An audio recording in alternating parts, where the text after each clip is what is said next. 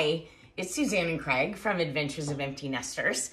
And we decided to do a video for you because we wanted to check in and see how you were doing. And we noticed that there's a lot of different tutorials out there about how to bake something or make something. And so we brainstormed to see what we really do well. And as it turns out, we make cocktails really well. Or at least we consume them really well. We do. So today I decided that Craig's going to show you how we make our Cosmopolitan.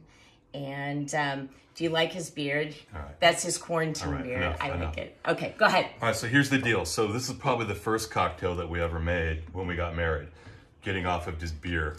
So what we do is, the history of this drink is it started in the Odeon Hotel in New York in the late 80s.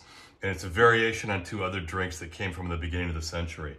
So what they do is they take 3 ounces of vodka per drink. The standard cocktail is somewhere between 3 and 4 ounces.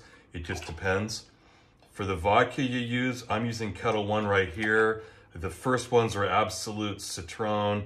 If you like a nicer vodka, like a Chopin or a potato vodka like that, I like that more for martini. This is a great vodka for mixing. So you've got the vodka mix. We do half shot of Cointreau, which is a liqueur.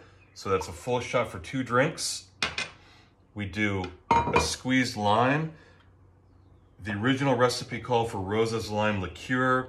We decided we do, well, actually the Odeon decided fresh, and so we've adapted that. So we're going fresh limes. Good. And it really does change the flavor when you use a fresh lime. Yes. And then while I'm shaking this, Suzanne, you want to grab the glasses? Okay. So this is our secret weapon. Little dead air space.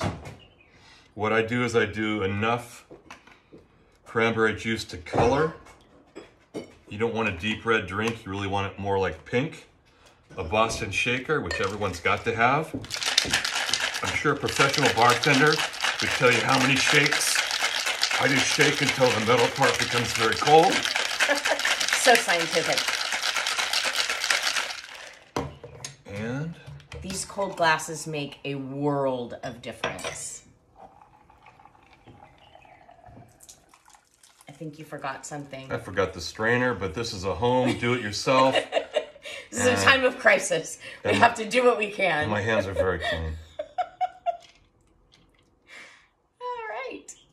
So there is Craig and Suzanne's Cosmopolitan for empty nesters and their children and their friends and their parents. Cheers. Cheers. Bye for now.